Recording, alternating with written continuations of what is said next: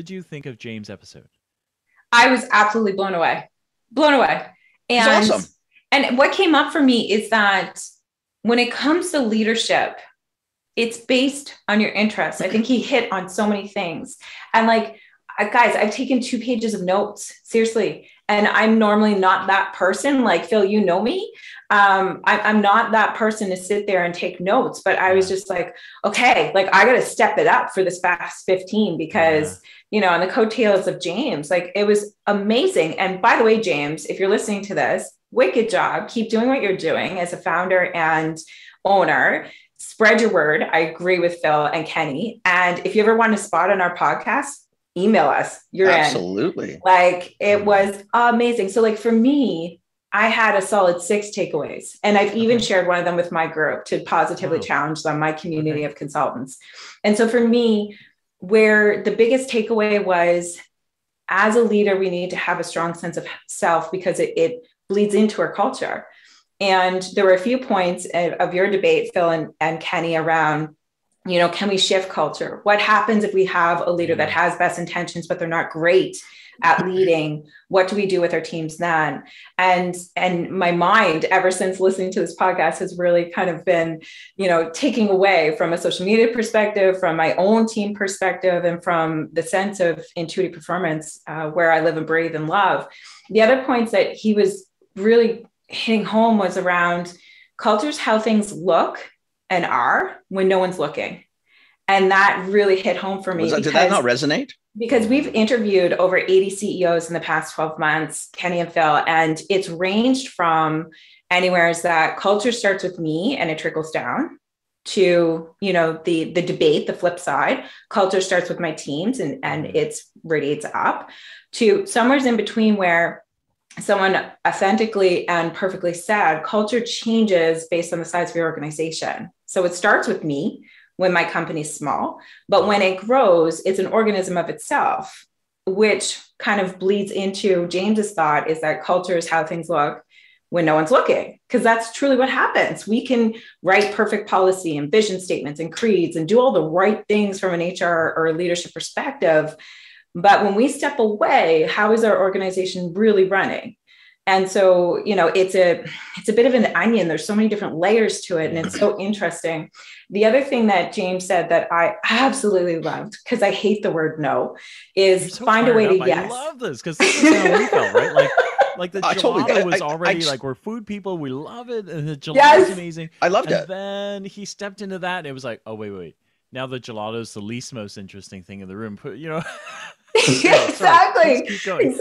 And like, it's infectious, especially when you already have that baseline passion around people. And then the audit, what am I really curious about? I think that goes back, or that trickles back into the self-awareness levels within our leaders. So, you know, his example was Steve Jobs. He was really excited about tech. That's what he wanted to get curious about, not his people and culture, right? Yeah. Not that he did it a total disservice, but that was his style. I've been a strong believer that, you know, what's written on the walls must align with what we're actually doing. So oftentimes what happens is, and what I'm starting to kind of evolve to is that it's not that our leaders are fake or that they want to trick us, but rather they don't know what they don't know. So sometimes we feel that we're acting a certain way and we're really not, because our stats show us that it's only 10 to 15% of leaders that are actually self-aware, meaning that I know how I feel, I know what I'm saying, I know what I'm doing, I know my intentions, and everything aligns, right? So when we think about it from that perspective, a lot of leaders have the best intentions, but it's getting super self-aware as to what are we curious about, what are we willing to do and not willing to do? Because sometimes we have CEOs or presidents that come in and they want to raise funding, speaking to the tech side of things, right? And they want to get bought out, essentially. They want investors. That's their goal. So ultimately, having that balance between people and operations is not going to be there. And that's okay, provided that that is what's marketed within their company. That's what's in their culture, right? So we're a great organization that strives for growth, period.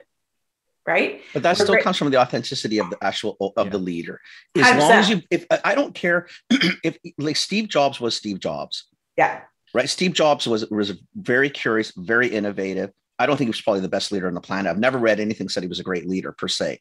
It was really that he was just who he was. That's fine. He was a then he had people under him who did maybe the better job leading, et cetera, whatever. Right. Like Cook, who's obviously shown that he's much more in tune with himself as who he is as a leader, and he can do different things, right? So sorry to interrupt there, Benj, but no, it's okay. That whole episode just got me so wired. Like I just love I just love talking every minute. I just love that guy, man. I thought it was just so good. Yeah. And kudos to seriously Phil and Kenny, because I mean, I've been on your episodes a few times before. So obviously I have some personal bias there, but realistically kind of standing by and listening and seeing how you're growing, you're doing a really great job of pulling the passionate leaders out of the work, out of the woodwork, essentially, right? You're doing a wonderful job at talking to people that align with, the GG, the greater good, right? And it's about creating really cool things that can be sustainable, and people are top of mind, because without our people, we don't have products, essentially is my values and my thought process. But going back to James, judgment is such a huge thing in leadership, and we don't even know it. So I'll give you an example, and then I'll tell you my huge epiphany around this, the correlation. So I'm running a whole person performance leadership cohort. The leaders that we had in the last cohort, they were absolutely immaculate, like strong baseline knowledge, totally curious people, open to constructive criticism amongst their group because it was within a company.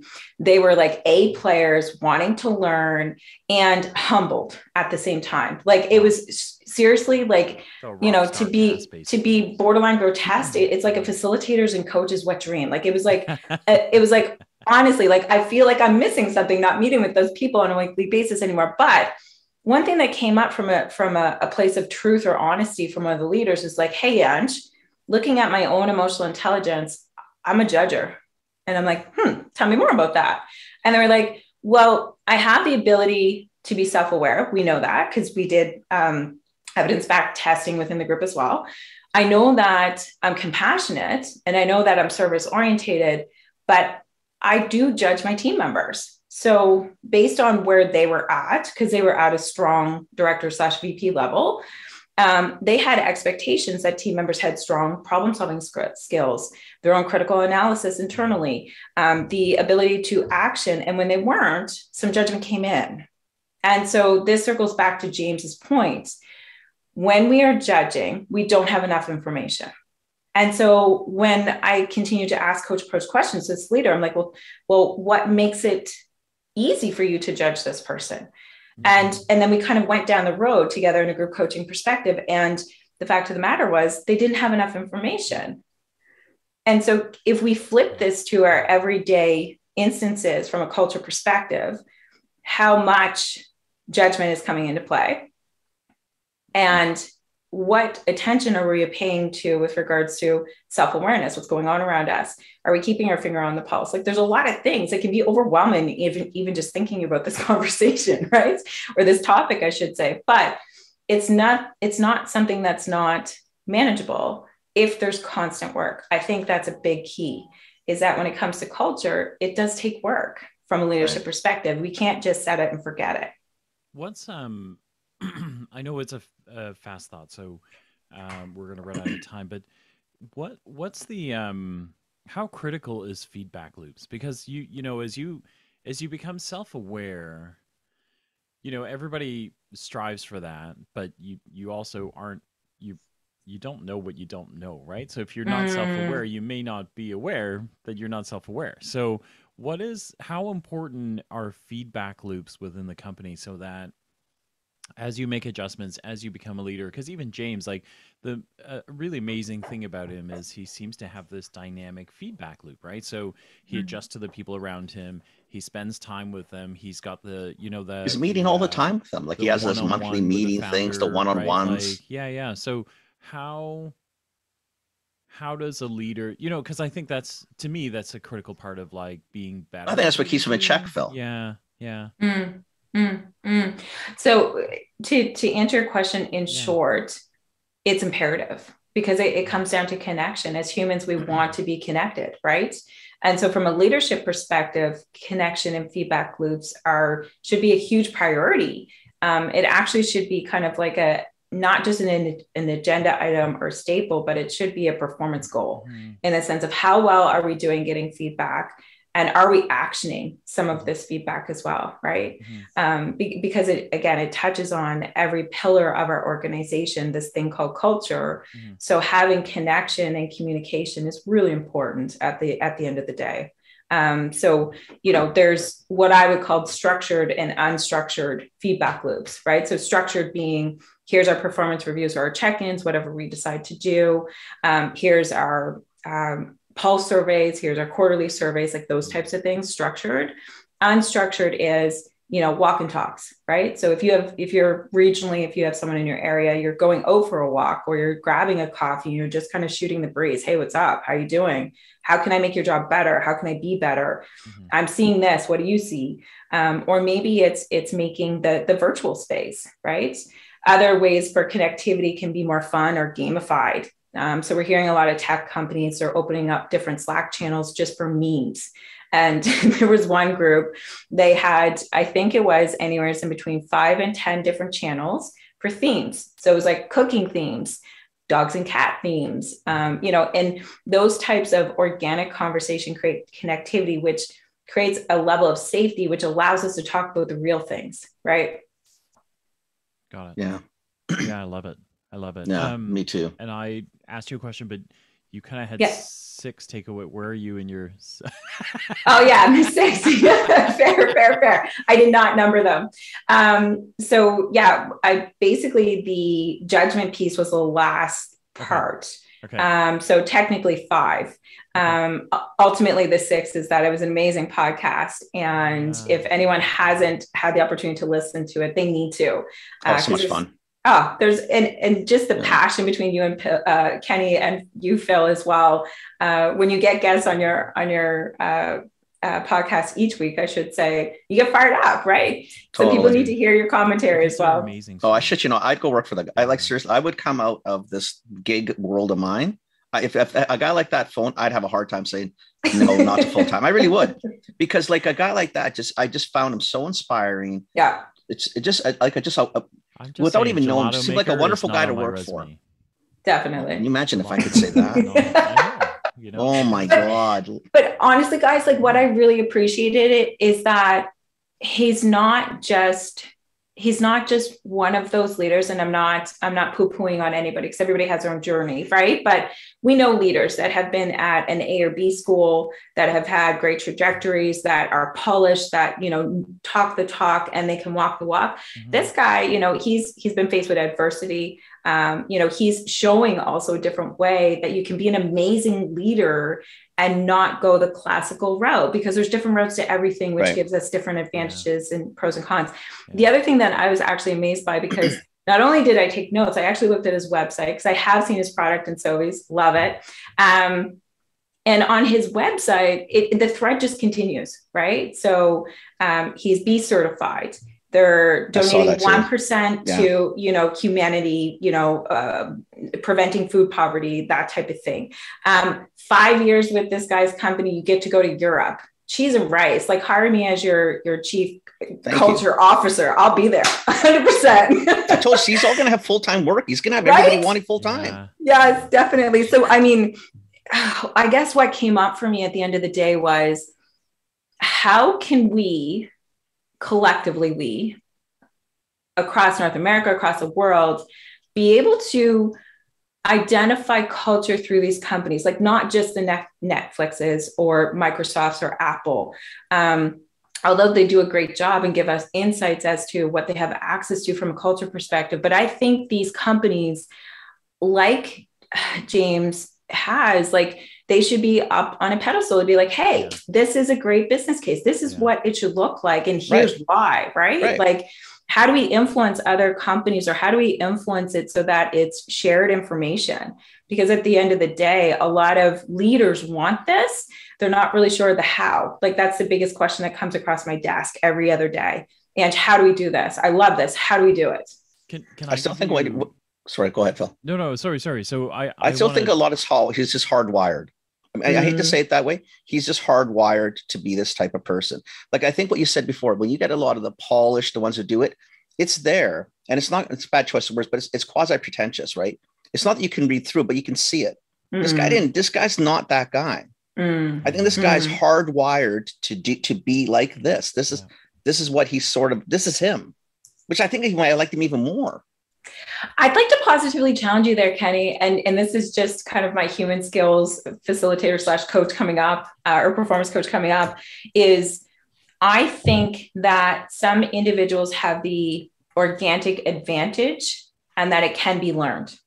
Meaning that, learned, for sure. Right? Meaning that our A school individuals that seem somewhat pretentious, although not meaning to, it can be learned. If they want to. It's really, but it's like anything. Anything can be learned if you really want to learn it. You can also figure out how to get out of your own way, right? So I think that if you are, that's a whole different skill set too, though. But it's part of the adapting process, right? Is if you realize like, hey, I'm going to keep judging. There are things you can do. Like you could, if you're a CEO, you can go to your CFO, a person who handles your finances, and go, listen, I want to become one of these companies that donates back 1%. Help me do the financing part of this. Take it out of my hands, right? So it's not up to me now. I'm giving you the charge that you're going to do this, and you're going to tell me how it gets done.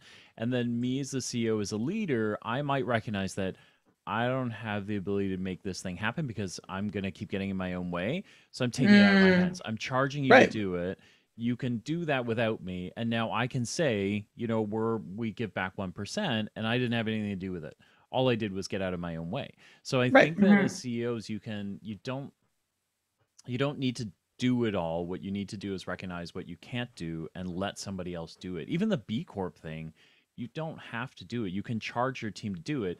And then you just have to recognize that you have to get out of their way when they're doing it. Right. Like I still think that makes you a decent leader. The other thing I was going to add is I think that the way we find these leaders, this is going to be inflammatory, and I'm sure I'm going to get people who are going to ping me, but I think we need to listen to millennials because millennials expect more out of their workplaces. Like Kenny and I joked about this, right? Is we kind of like in the early days of growing up, like we're kind of like paid slaves, right? You kind of just did whatever the company told you to do, and we were trained to say, yeah, you got it. No, I hate that, but yeah, I'll do it because I'm supposed to, right? Like it's part of the torture process. But millennials, for all the things that they're knocked for, one of the things I think that's amazing is they expect more. Even out of our brands, they expect more, right? Like millennials are like, you said you're environmentally friendly. I looked at all your shit and it's not environmentally friendly. So I'm not buying you anymore, right? Like you said, you're non-GMO, you're not non-GMO. I proved you're not non-GMO. I'm going to rip you to shreds because you did something that you said you were going to do that you didn't do, right? So I feel like these guys are a bit of our canaries in coal mines. Is if they start squawking about things, it's that, like they have a better nose for authenticity in some of these things. I agree. That would help us, right? So, and what I see from an organizational perspective in that is that it pushes us from a leadership lens to again think from a place of non-judgment. Because what's the first thing that we do as leaders around millennials? Oh, well, they're just spoiled. They don't want to work, right? Yeah. Or there might be some other judgment that's softer than that, but there's still some sort of judgment there. So it's like, okay, what does this mean? Is there a trend? Are we hearing this from other people too? Not trying to provide any disjustice or anything like that. But at the end of the day, it's really taking a look at, okay, what's coming up by way of the actual attitudes and beliefs in my company or my corporation. And what does that mean for alignment with regards to culture? Yeah. I like where you're going with that. I love it. Got to do this is another episode. Right? This was like a fast thought that was long thought. Fast, not so fast thoughts. Not so fast. Thank you for joining us. This was amazing. Thanks, you for having me back again, guys. Really appreciate it. Happy to jump in at any time. This one's going to brew. We'll do this one again. Okay. Version 2. I like it.